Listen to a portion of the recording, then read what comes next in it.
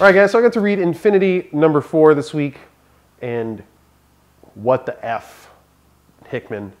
It was pretty awesome, I'll say that. It was pretty awesome considering what happened in the last issues, and I feel like John Lennon Hickman is just being like, hey, Brian Michael Bendis, you think you can write Ben books? Well, check this out, what I'm going to do, because I'm going to be awesome, maybe more awesome than you.